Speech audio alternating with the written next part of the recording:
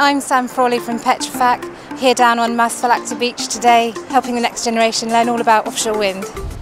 We're teaching little groups of children all about the different types of offshore wind structures, how to build them, how to position them in the sea, and then at the end of it to take them apart again. That's decommissioning.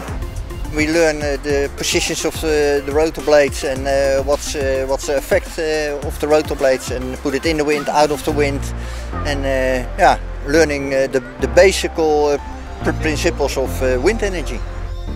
It's a really good opportunity to get to educate children with hands-on activities where they can learn to build the offshore structures themselves and float them in the sea. It's been a really brilliant day.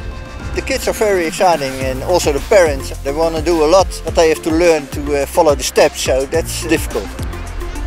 We don't do this alone, we do it with all our partners, for example Petrofac and all the other sponsors involved in this great event.